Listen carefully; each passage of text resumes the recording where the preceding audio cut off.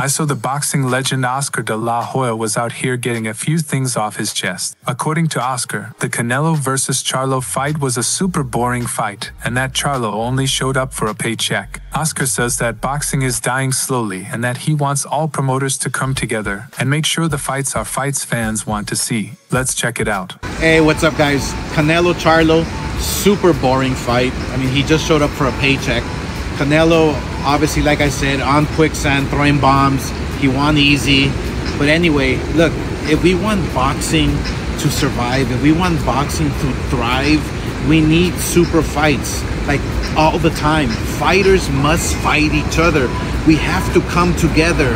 Promoters, Eddie Hearn, Al Heyman, Bob Arum, whoever's out there, let's come together.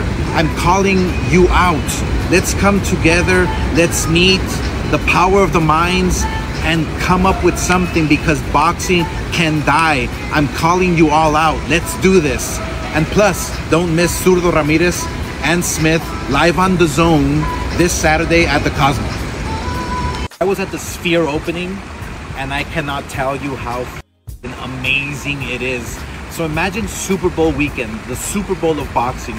Ryan Garcia, Teofimo Lopez, or even Devin Haney, the winner with Progress. Then on the undercard, you have Shakur versus William Cepeda.